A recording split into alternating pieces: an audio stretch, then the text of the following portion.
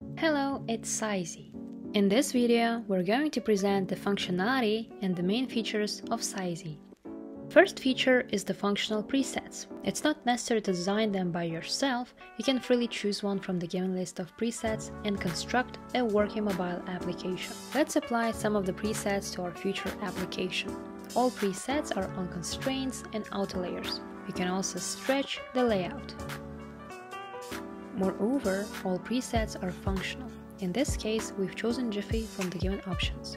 We go to the Jiffy webpage, choose the GIF, copy the link, and insert it to the preset.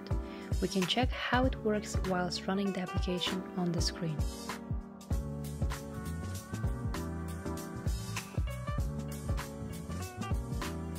Design panel.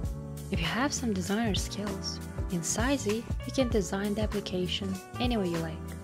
The panel has rich functionality that enables you to generate any design decisions and transforms them into code. However, if you don't have designer skills, our library provides various templates that you can use to create an application. They all have the right structure.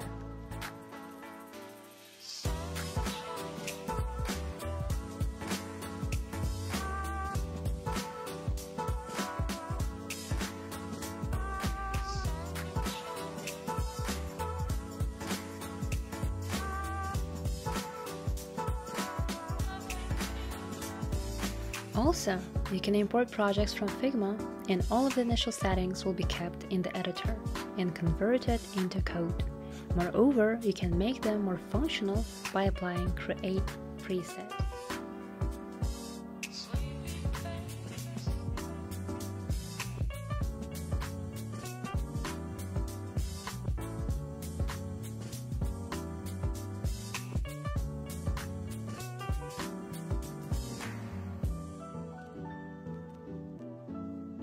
You can upload your application to Google Play and App Store. One of the options is through developer account in App Store. Another way is to launch an application on TestFlight by just typing your ID and choosing the suitable icon for your application. Or you can simply upload your preferred icon.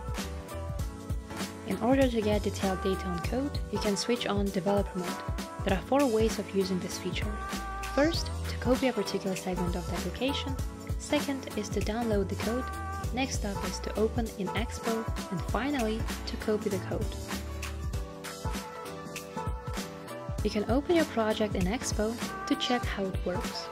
When you see the errors, you need to click on them multiple times till they disappear.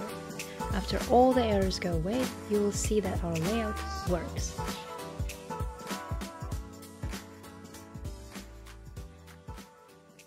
Thank you for watching.